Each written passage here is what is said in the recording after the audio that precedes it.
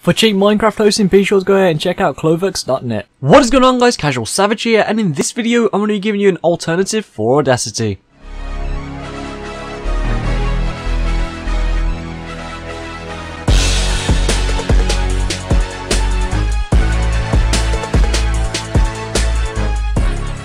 Just before I get into this video, if you'd like to request a tutorial on Sony Vegas Pro 11, 12, 13, Photoshop, After Effects, Room Cinema 4D, then be sure to leave in the comments below or ask me on Twitter. Now, usually for my Minecraft videos, I use Audacity. However, Audacity was messing up for me the other day, so I looked around and I found something actually really good. It's something called RecordPad. So this is RecordPad right here. Now, there is a paid version, but this is a 100% free version.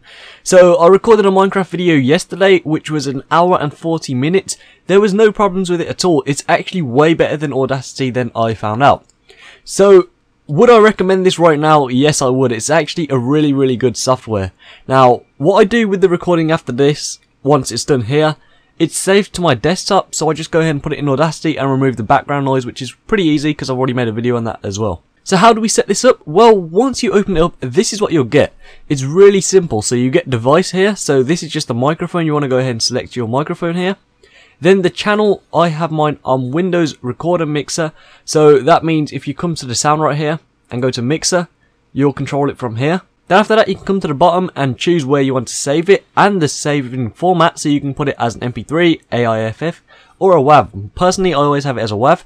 And now the save folder, just click the three buttons here and just choose where you want to save it. So mine's always on my desktop, so I'm going to click OK. And now that is going to save to my desktop after I've done recording. Now if we come to File and Options, you can see you got some settings here. I've kept them all on default, but this is just the type of settings you can have. So this is on General. This is the recording one, so you can see it's picking up my mic right now as I'm talking. And you can also set the voice activate level, so that's something good as well. And you can see right here, maximum time recording. So you can set yourself a maximum time of a recording allowed. Currently mine's on 3 hours, 59 minutes and 59 seconds. Completely up to you. That's just the default one and it's more than enough, so I don't really need to change that. The output right here, so again it's a WAV. You can choose your destination folder right here. Now the output name, at the moment it comes up as Untitled 0001 or something like that. So we can come here and change it to whatever we want. So this is what auto number is. Test 003, that is because I've already recorded twice using this software, so it's going to be a third time. And then of course you can see here, just reset the number to 0, which means now if we press view sample, it's going to be 000. So we can call that whatever we want at the start. Just make sure you have auto number on the end or SS. It's completely up to you. Now the transmit, you really don't need to mess with any of this, but if you know what you're doing, if you need to do it, then you can go ahead and mess with this, because you see it's got FTP server and stuff like that. You can go and mess with that. And then we have hotkeys. Now hotkeys, of course, what you can use to start recording. So if we press add right here, so you can see straight away a command to start recording, and we're going to change a key. So to start recording, what I'm going to do is make sure it is the plus button. So now if we press OK, it's going to be added right here. So if we come right here and we press the plus button, it's going to start recording, and it's that simple.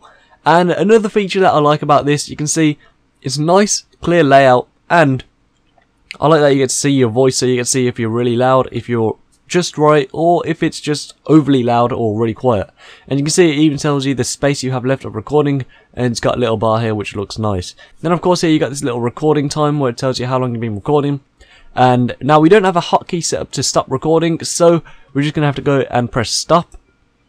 And you can see there it is right there. And you can also come to recordings and it'll take you right to it. There it is. And you click save as, and then you can just go ahead and save it wherever you'd like. So it's a really good little program, and it's a really small program as well. I like to have it on my second monitor at the same time while I'm recording. So yeah, first time using it yesterday, and I am very impressed with this software. Now, to be honest, I don't actually know what the full version does for you. So right now I'm using the free version. It's been good for me. I don't need the full version. There's no need to get the full version. So it's a really good piece of software. Again, it's called RecordPad and 100% free. Really good. So anyway, that's it for this video. Hopefully you have enjoyed it, and hopefully I have given you another alternative for Audacity. Like I said at the start of the video, if you'd like to request a tutorial on Sony Vegas Pro 11, 12, 13 Photoshop, After Effects, or Cinema 4D, then be sure to leave in the comments below or ask me on Twitter. With that being said, be sure to go ahead and follow me on Twitter, or I'll keep you updated when I'm posting and what I'm posting. Also be sure to go and check out my gaming channel, post 3 to 4 times a week. And finally, be sure to go and add me on Snapchat, which you're sure to do throughout my day. So it's been CasualSavage here, thanks so much for watching. Please subscribe, rate, and peace.